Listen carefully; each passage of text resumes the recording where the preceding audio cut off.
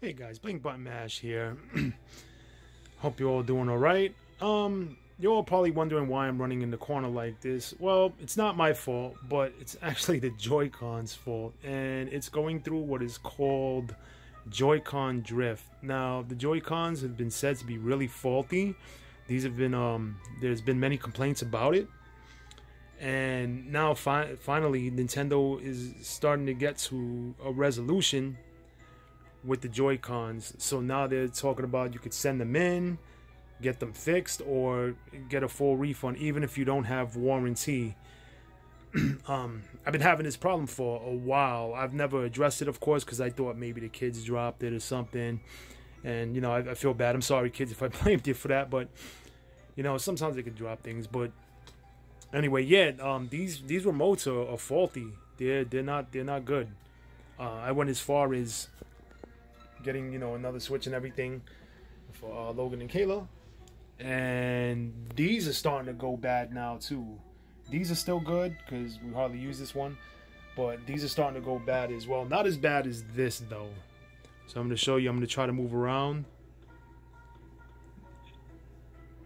I'm going to move around a little bit,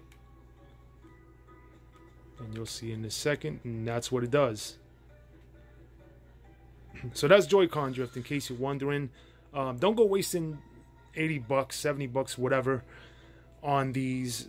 Try to get your refund or something like that. Try to call them up and get it fixed, get it resolved.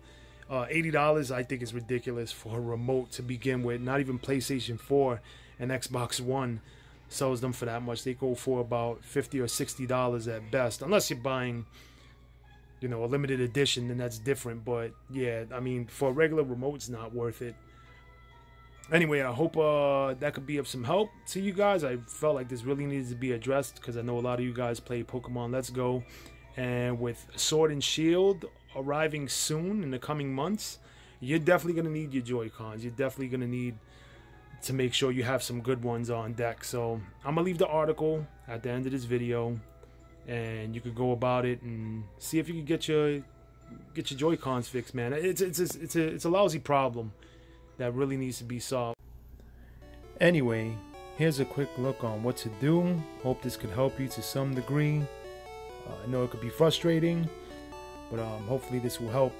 Nintendo will reportedly fix Joy-Con drift for free, even without warranty.